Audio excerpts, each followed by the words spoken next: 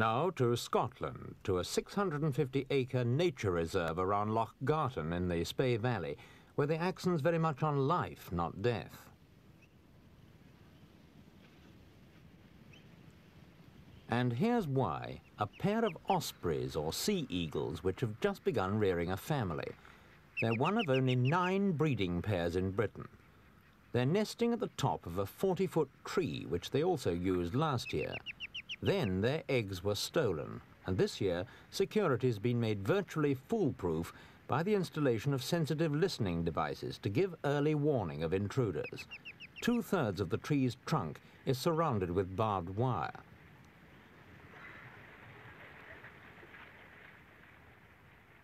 The Loch Garten Reserve is run by the Royal Society for the Protection of Birds, or RSPB, whose patient work over a period of nearly 15 years has been largely responsible for the ospreys re-establishing themselves in Scotland.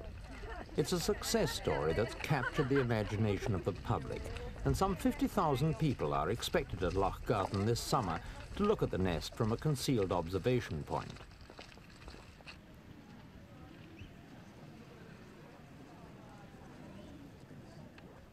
In a hide about 200 yards away, a team of 9 wardens working in shifts keep high-powered binoculars trained on the nest and log the osprey's every movement.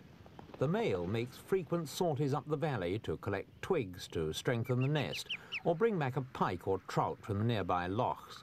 The ospreys live solely on a diet of fish.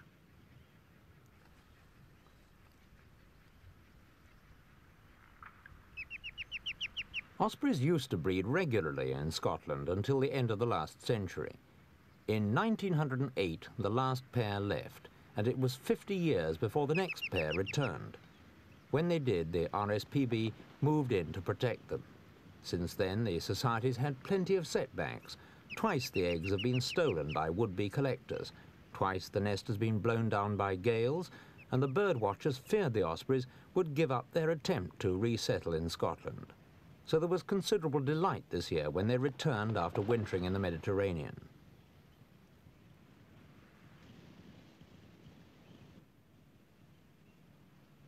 Roy Dennis is the RSPB's Highland officer. Mr. Dennis, what we is asked so him why special the about osprey was so special. Well, I think they're, as you see, they're superb birds, great big brown and white hawks, nest on a tall tree, and so they're in an obvious place, and you can really see them well.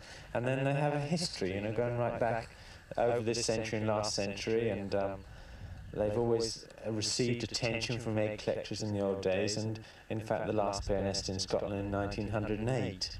And then after a 50-year gap, back they came again, and I think, it's a tremendous story about them, as well as being very fine birds. Why the extraordinary lengths to protect them this year? Well, the Loch Garten nest is well known. We get thousands of people coming to see them. In fact, in 1970, there were 50,000 people came up here to look at the birds. And then last year, vandals got in during the incubation stage and stole the eggs in the night. They were apprehended when they left the reserve. But it was a great disappointment to tremendous numbers of people. And of course, this year we've been on tenterhooks, wondering whether they'll come back and whether they'll have young. And now, as you see, they've got young, and we're delighted. What are the main features about the osprey that make it such a distinctive bird?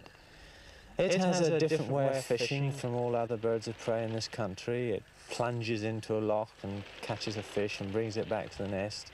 It nests on a high tree, a very obvious sight.